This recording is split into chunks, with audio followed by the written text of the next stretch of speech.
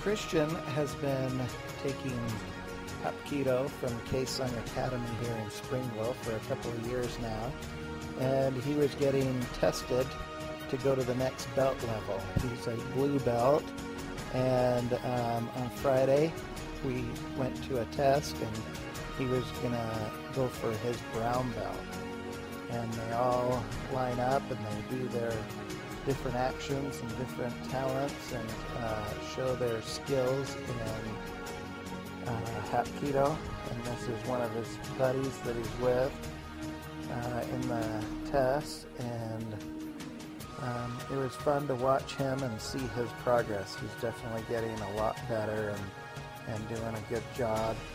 And at the end of the test, they took a picture with everybody in the class, and we're excited that he's doing it.